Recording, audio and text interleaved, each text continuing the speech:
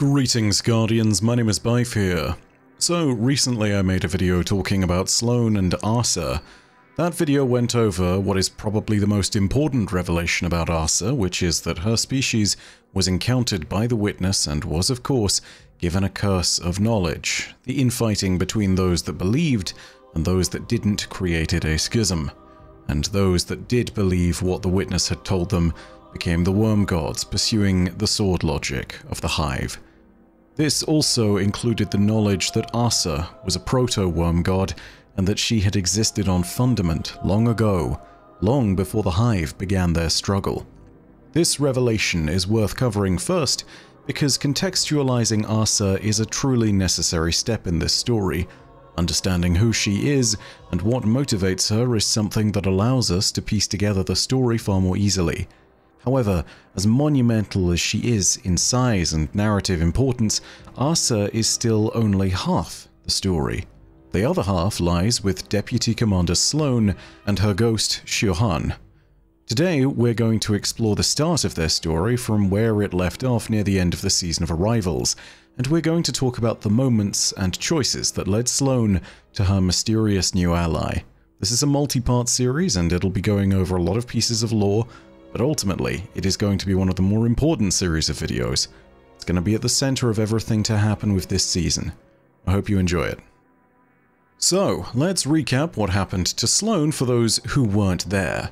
Sloane was one of the people who stayed behind on the various planets and moons during the Season of Arrivals. Titan had long been her vigil to watch over, and she wasn't going to let it slip into the enemy's hands in vain. As she put it at the time, "The thing that concerns me is we're acting like they've already won." Before Titan disappeared, she tasked us with hunting down various Hive across the arcology. From those Hive, we recovered various pieces of stolen Golden Age technology that were being hoarded by a Hive treasurer, and we disrupted various Hive rituals in the deeper reaches of the arcology superstructure. It almost seemed too perfect that the minions of Savathun that we recovered the suit from just so happened to have a suit of Golden Age survival armor that was perfectly in Sloane's size. One might even say that the Witch Queen might have planned this all along. Seeing it recovered, Sloane informed us that she would be staying behind on Titan to fight whatever was unleashed by the Black Fleet. She told us that at the beginning of it all, her, Zavala, Shax, they had all been the wall before there even was a wall around the city. They had begun this war to keep the people safe. As far as Sloane was concerned, it wasn't over yet. When she stayed behind on the rig, she would equip the Golden Age suit of power armor and would do battle against the Hive and Taken on the rig. This moment where Sloane and her ghost are left alone is where our story really begins.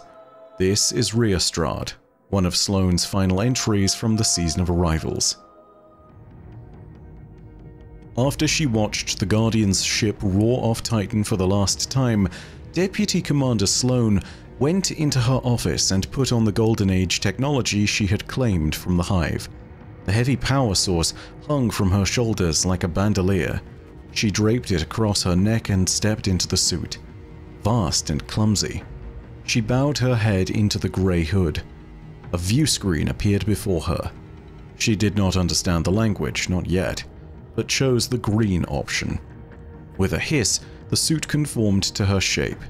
It was heavy, but she had full range of movement. She focused on her arm, concentrated, and the material scabbed into thick armor plates.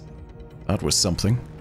She tried to form arc energy, but the suit blocked her light, or perhaps she would have to learn how to flex her light through the suit. She selected another option with her eyes, and selected again to confirm. There was no pain as she felt the suit snake a cold tube through her side and coil somewhere near her stomach. That answered a few of her questions. Sloane lurched outside. There was a storm, like Titan was trying to drive off the invader that sat lazily in its sky. She walked into the gale, and the rain beaded on her second skin. Each step was easier than the last as the suit adjusted to her gait. A symbol flashed, and a Hive thrall charged her. She gripped it by its neck and arm before tearing it apart. It was so easy. She laughed then, and the suit interpreted it as a battle cry and amplified it, broadcasted it.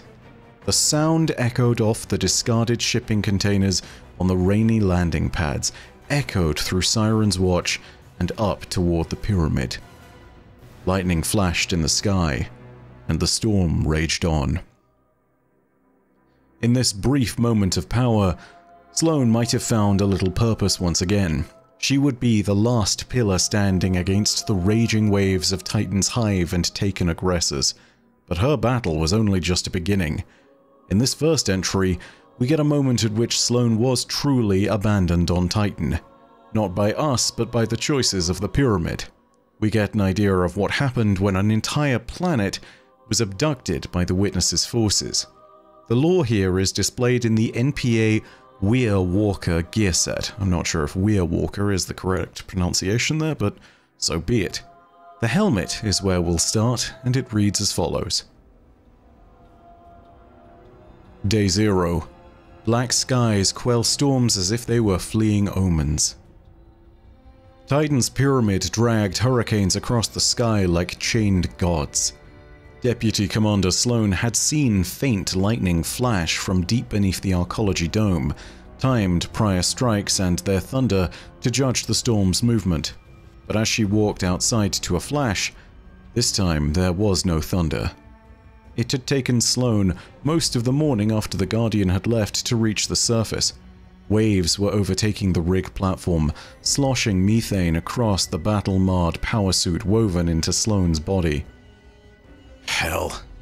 She straightened her spine within the suit and stared at the pyramid through her HUD, watching it displace existence around it as it clawed a distorted path through the sky. Shohan zoomed toward her through a blur of flickering neon. Moving away from us. Shouldn't be moving at all. Sloane turned to her ghost. Let's get that perimeter set. The hive will come again tonight. Before she could move, the pyramid began shedding scales from its hull. They hovered for a moment over where they'd detached and peeled away, revealing opalescent flesh. Suddenly, the pyramid emitted a wave that struck Titan, and a half-remembered tone resonated through Sloane's mind. With it, a lifetime. Every experienced moment in a slurry of vivid flashes, condensed into simultaneous chaotic anarchy, grasping at grief, joy, anger, love. Seen from where she stood, past experiences gained new perspectives, memories best left dusted with rosy haze shrank under harsh light. Warmth too fleeting, cold, still, ever frigid in its isolation.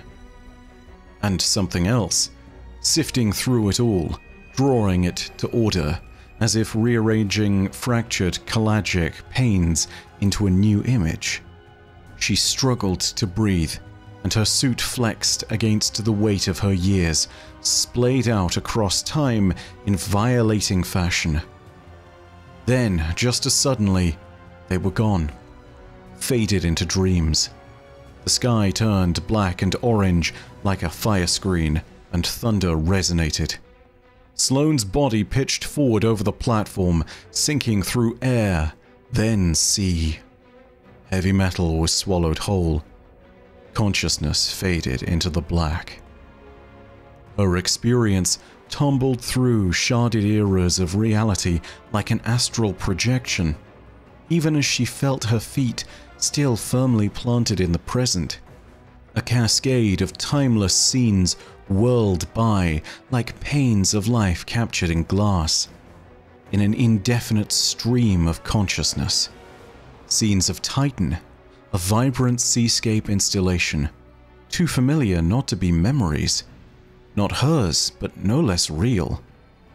Their point of focus left Titan, dragged backwards across the lonely expanse of space, to a world she'd never seen.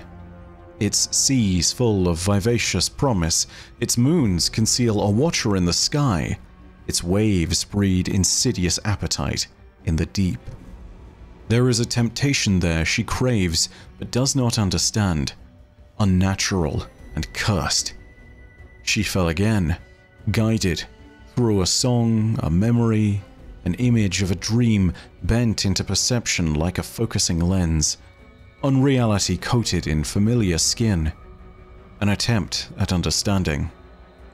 The tower, friends and comrades, shine and grime, all a heralded return, a shadow drawn overhead, a battle delayed, returning.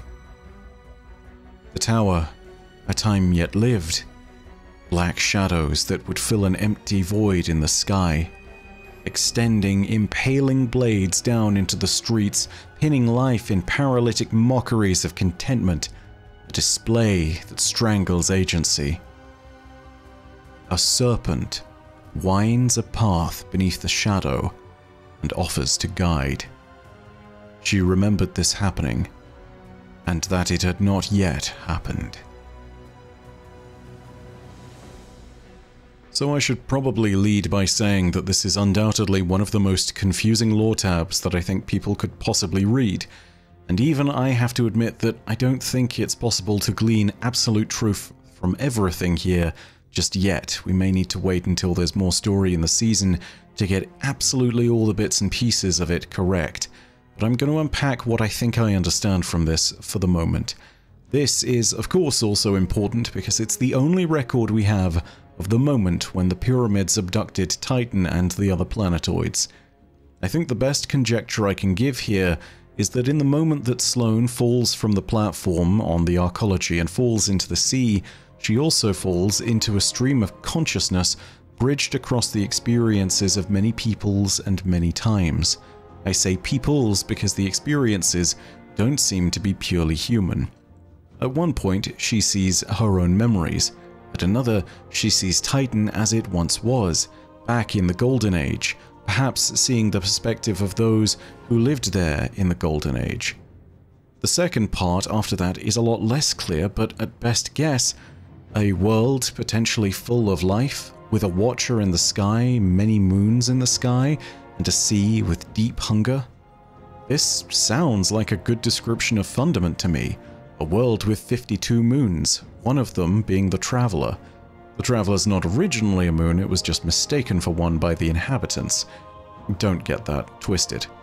The idea of this second set of visions being of Fundament might make sense, as if this is the memories that are being passed through Sloane all at once in sequence, these might be memories related to Asa, projections granted to Sloane through Asa's presence. There are also the scenes from the tower, which are in a completely different time and place, but I can't help but feel that they represent a future potential calamity. None of it makes true sense, and it's all in the context of displacement via time and space, so it's not really clear what's going on or when it's happening.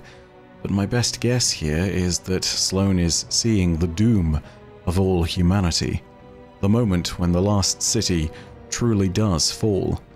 Regardless, this is where Sloane's journey begins, and this is the first time she ever gets anything close to a glimpse of Asa. In this dreamlike vision, she was offered guidance, something that had happened, and yet had not yet happened. Next time, though, we're going to be looking into everything that happened in Sloane's new life as Titan had been abducted and captured by the Witness. This is the moment at which we'll start to see the influence of other powers on Titan, and we'll also get a look at certain scientists that discovered Asa in the Golden Age. We may not have the records of their own personal account of this, and yet Sloane was able to get a very first-hand piece of evidence from them. You'll understand what I mean by that in the next video. For the moment, simply sit and realize that this is important because Sloane is going to see evidence that humanity did learn about Asa in the Golden Age, even briefly, and that even then, she was trying to warn them of doom. Thank you very much for watching. If you enjoyed the video and if you're looking forward to the rest of the bits of it, go ahead and hit the like button. And if you have any thoughts of your own, go ahead and leave them down below in the comments section.